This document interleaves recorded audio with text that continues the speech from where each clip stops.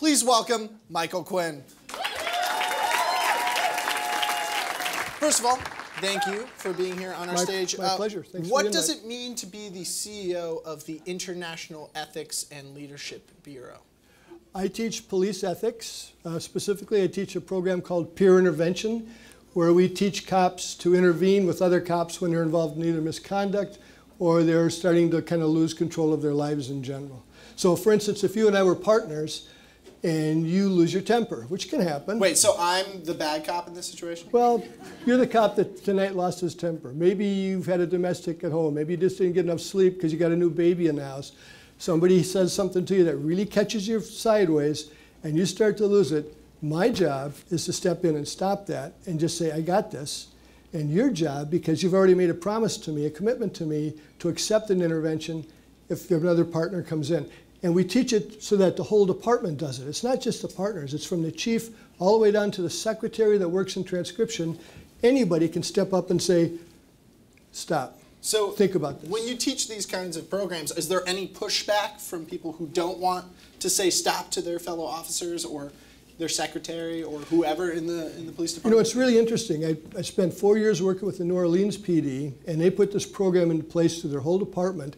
And initially, there was a little bit of reluctance. They're under a consent decree. They've got very tight rules on operating and how they're going to do business. But when you sat down with the cops and did the training and said, look, this is for your benefit. 3,000 some cops go to prison about every 18 months. We want to keep you out of prison. We want to keep you on the job. We want to keep you happy. And by the time they look through it, they go, well, this just makes perfect sense. Right. Well, it's not only to keep them out of prison. It's also not to hurt the people that they're there to protect, right? That's absolutely right. Has your work influenced any Minneapolis or Minnesota police departments? We did a class up in, I got to think about where I was. One of those Northwestern towns? Minnesota. It's hard to remember that part of the state at some point. Well, it's awful close to North Dakota, you know. So yeah, exactly. It gets hazy. Was it a dream? I don't know. I've been up there, and I've been out to Eden Prairie PD, and all the cops, when you first step in the room, tend to go like this. You know, what's this guy going to tell us? Isn't that the first thing you're taught? Sit together and then just like push your biceps up in your shirt, right? You tend to see that, don't you? Yeah. I've watched enough movies. Even in Zootopia, they do that in the cop scene. I remember that. They were all animals doing that same pose. I remember that. But John, what we do is when we bring it down to the terms of officer survival. In other words, I'm not only making a commitment to you, I'm making a commitment to your family that I'm not going to let you do something that's going to cost you your career. So you have to frame it. So this isn't just about misconduct. This is about me making a commitment to you that I'm not going to let you do something that's going to dishonor you, your family, or the badge, any of those three. So you have to frame it in terms of this is for your own protection rather than... And your families. Yes. And your families, yes. Okay. And then cops hold up their heads and say, well, wait a minute. But when you frame it as officer survival, then you get their attention.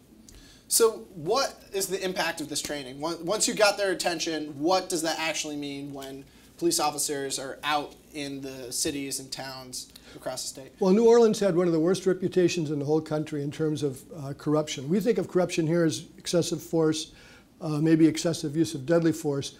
New Orleans, it was police officers killing other police officers. Wait. Yeah, I mean, that's the level of corruption that was down there. Well, they've gone, in the 1 year since we started the training, we did the March training, March 2016, I trained their trainers. As of this month, I think they've seen either, depending how you look at the stats, either a 20% or 70% reduction in their use of force complaints. Wow. Think about that. Those are huge numbers. Yeah, thank you. And it's not just me. And so this is all, your essential training is just telling people to go, whoa, whoa, dude. That's like essentially the thesis of your training. And so this is revolutionary? Well, it shouldn't be, should it? I mean, no, it just it makes doesn't sense. sound like it. It just makes sense. Here's how it works. There's an oath they take. It says, I promise I will always have the courage to stand by you and for you. I promise that I will never allow through action or inaction any act that dishonors you, your family, or the badge. I ask only that you promise to do the same for me. That's the whole program. And so this is, again, I'm sorry, new. No. In 1987 and 88, I ran 2 undercover units for 3 years in Minneapolis. Probably the most the place where you're most liable to find real problems, right? We had 0 complaints of excessive force, no complaints of racial profiling, no complaints of test lying. We put 115 felons back in prison, and we got 0 complaints, not from anything or anybody for a 3-year period. And we did it because we did just what I talked about right now. Back in 1987, we just called it good police work. And now it's a revolution of. And now all of a sudden it's a revolution. Yeah. What would you say in Minneapolis and the Twin Cities in particular? How would you assess the state of accountability and police training in the Twin Cities police forces right now? Well, we've got 2 problems. We've got this super emphasis on officer survival that's being promoted across the country. Most of that's coming out of a program called Force Science Research. Dr. William Lewinsky, who was originally out of Mankato State University. Oh, what? So we're responsible for this? Minnesota is responsible? Minnesota started this. What? Yeah. So we started this back when? How long ago was this? This would have been in the 1990s that he was doing this and asked me to actually be part of it at one point. And his whole theory, which has no scientific basis, by the way, and has been debunked, is that action beats reaction. So, okay, so he asked the Wodu guy to come on to the action beats reaction, basically the preemptive strike philosophy. And I've been an expert witness in a number of cases across the country where officers have shot unarmed citizens, and they've gotten away with it each time because they said, well, I didn't see a weapon, but if I'd have waited, he might have been able to shoot me. And they're getting away with this in front of grand juries. Now, they don't get away with it on the civil suit, because in the civil suit, these cities are getting hammered.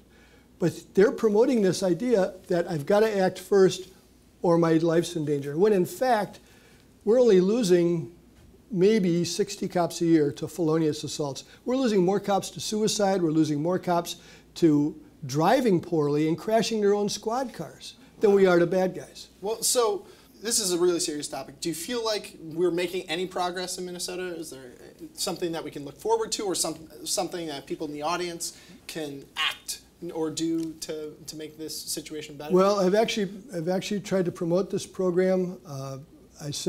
I read the newspaper like everybody did, I'm sure, the other day that said the Metro Gang Strike Force funding for training, they've spent $660-some thousand, and they haven't produced a single day of training in 8 years. That somebody ought to be held accountable for that, for one thing. And what I've done is I've said, let's take my program. It works perfectly with the body cameras and critical incident team training, which, by the way, is not a 2-hour or 4-hour program. Critical incident training, de-escalation, is a 40-hour program. And if you don't do the 40 hours, all you're getting is somebody saying, hey, don't do this, do it this way, and that's it. Now, some cops are figuring it out that you got to do that. And some agencies are saying, take your time. You don't have to act initially. What the part they're missing, though, is we aren't telling cops, look, you can say, hey, I'm sorry. So apologies are revolutionary as well? Yeah, another one. They'd say, well, because you're taught when you come on to the department, you don't apologize to anybody. Bullshit. Really? That's right. Really? Well, thank you so much for coming on the show. Really appreciate your time. Michael Quinn, everyone. Thank you so much. Thanks, John. My pleasure. I hope your work makes the impact that we want. Thank you so much.